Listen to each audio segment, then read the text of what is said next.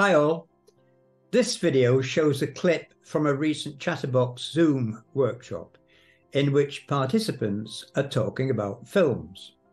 In a previous session, we discussed film vocabulary and expressions, and then the participants had split into pairs and had a discussion between themselves about it.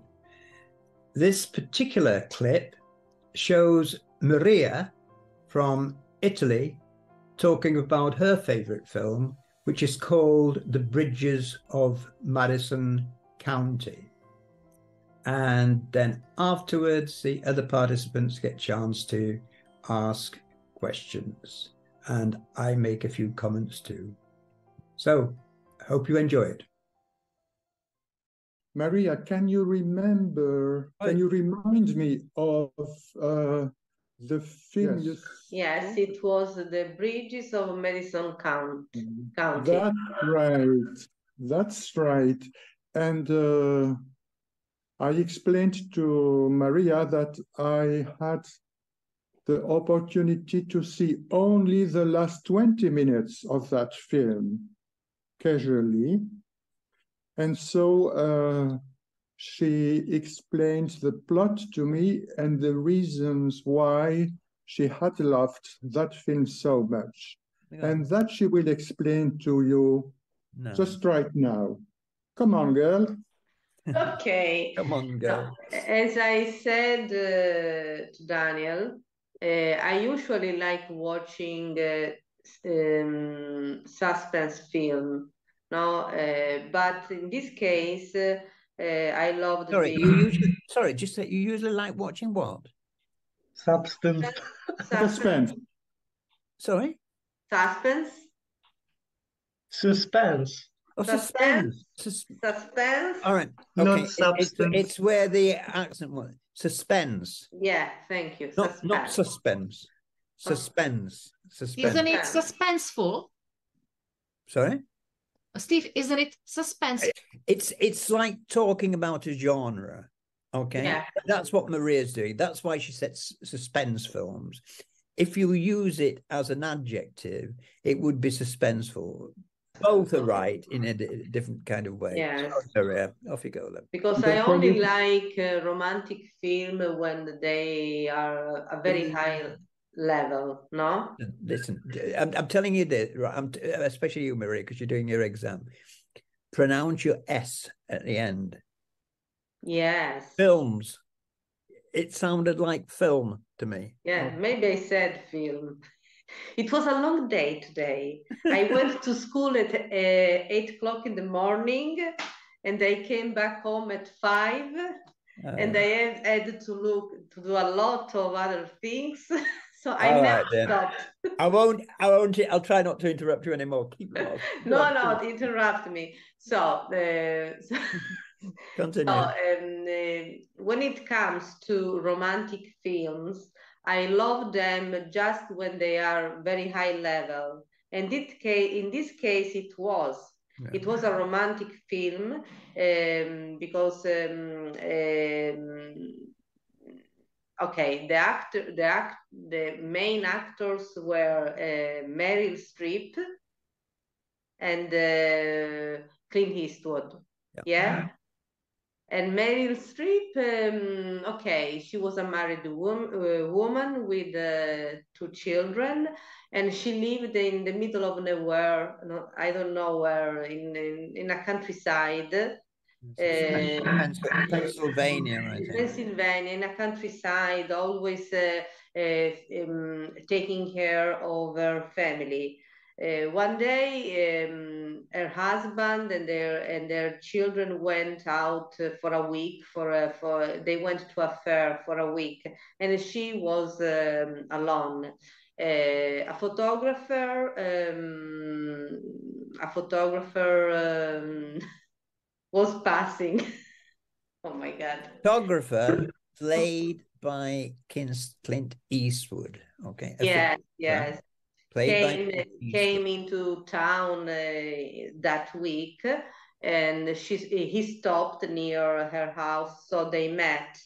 And okay, they fell in love, and they stayed together for a week. But at the end of the week, when he asked her to go with him, to go away with him, but she didn't go away because she opted for her family. She decided to stay with her family, even if she was how can I say, she was devastated, heartbroken, yes. Devastated. And after many years, she got a parcel with the personal belongings, with the photographer's personal belongings, because he died, and he left his belongings to her. He sent his belongings to her. And she wrote a diary, and in this diary she told this love story. And when she died, her children found the diary. When they started reading the diary, they were really upset. They were because of disappointed with their mom, no?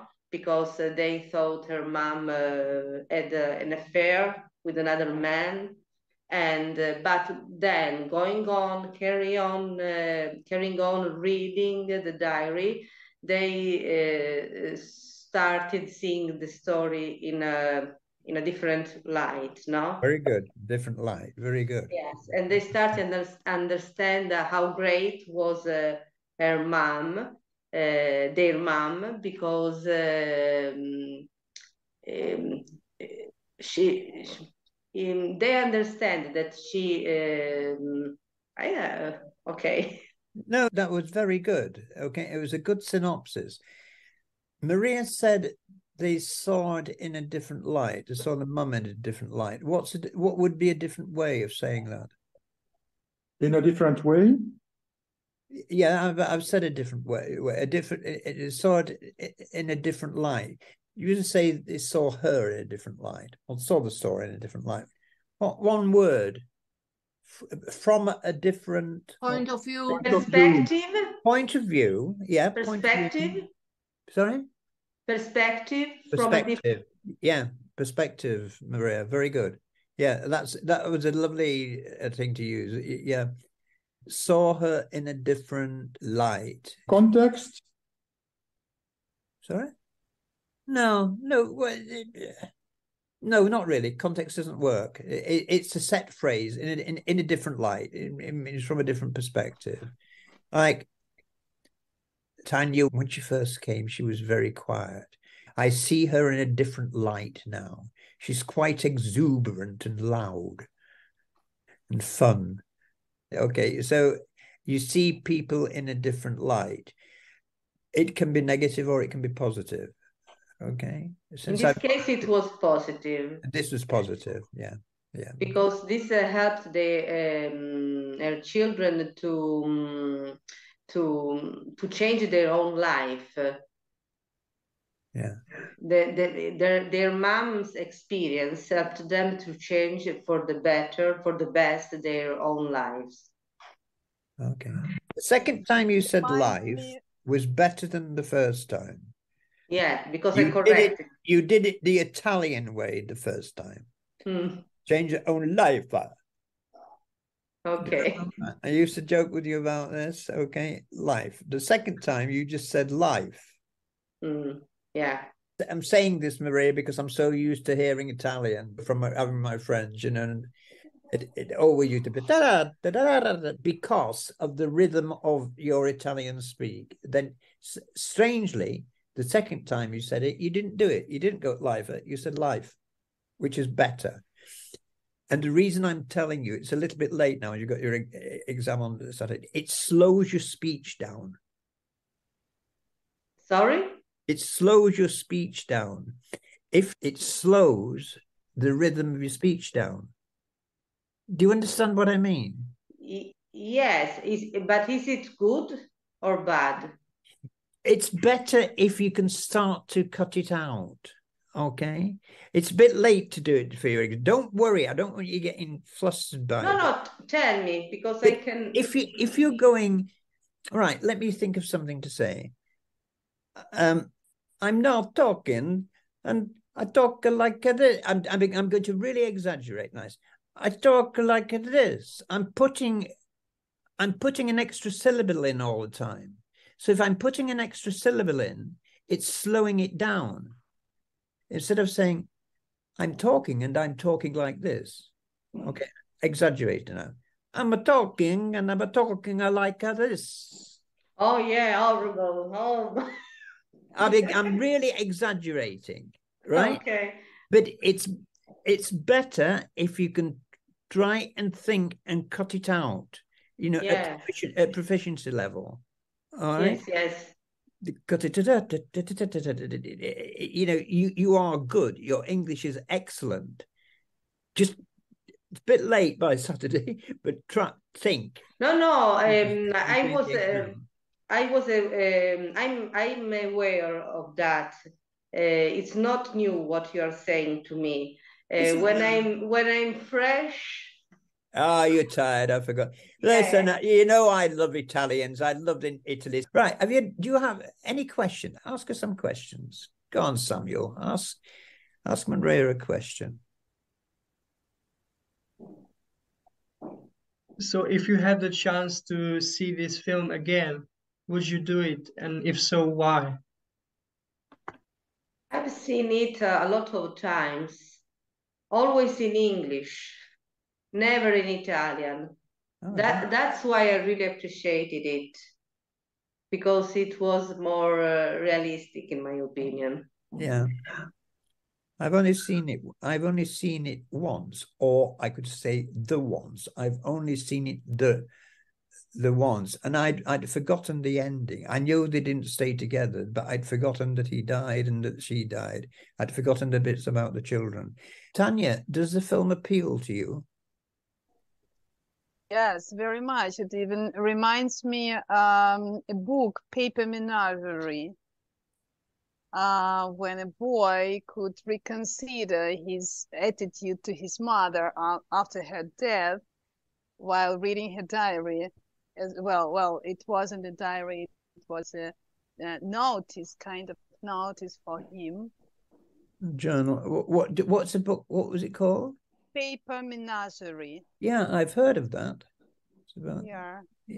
It's a short story, actually, but the whole book full of short stories, and one of them, the most touchy, very deep one, is Paper Menagerie.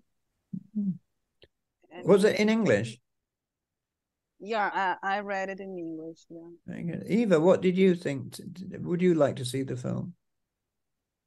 Yes, I would like. I think yes. Yeah. It's over 20 years ago since I saw it, and I did go to the cinema. Ray, that's super. Hopefully you'll see from that clip just how much you can achieve by attending our Chatterbox Zoom workshops. We cover enormous amounts of vocabulary and expressions on various themes, and then the participants get a chance to use it to practice speaking, not just with me, but with each other by splitting off into pairs or into threes. And then we have a further session as a group to discuss all the vocabulary and expressions. And as we do that, lots of other words may come up, lots of other expressions. So it's not just a case of me presenting, it's a case of the participants' ideas as well. Does this work? Does that work? So we have a good old discussion. It's the way to learn. If you're studying for C1, then vocabulary plays a really major part in the Cambridge C1 exam. And when I say vocabulary, I should really say lexis.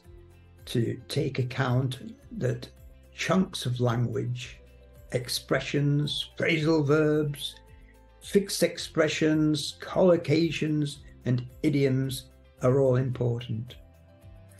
And in the Chatterbox Zoom workshops, you learn them, and importantly, you use them.